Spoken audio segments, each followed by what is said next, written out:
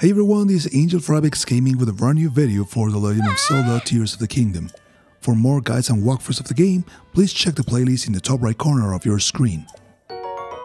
In this video I'll give you a quick walkthrough so you can complete the Gloom-Borne Illness Side Quest in The Legend of Zelda Tears of the Kingdom.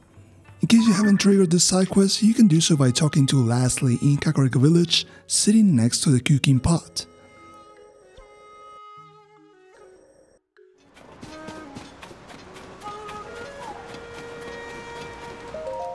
She'll tell you about her family drama involving her grandmother getting sick with gloom. She can only eat porridge right now, so you need to come up with a recipe for a special porridge that can cure gloom. Base ingredients that you'll need for the porridge are fresh milk, Hylian Rice, wild greens aka Hyrule Herbs, and a Sundelion. The rice and milk can be bought from a vendor walking the path west to Kakariko Village.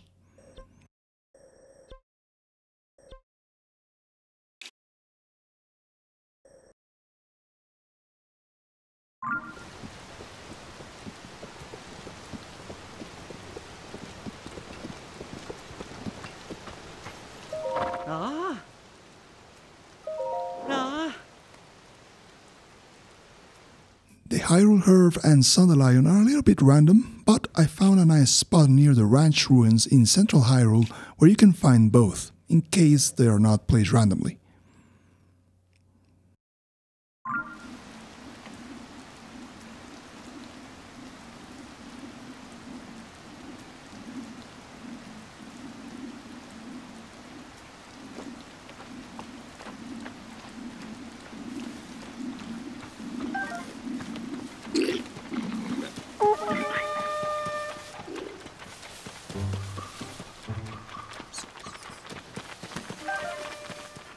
With all the ingredients ready, just throw them into the pot and you'll get a Sunny Veggie Porridge that will allow you to cure the grandma and finish the side quest.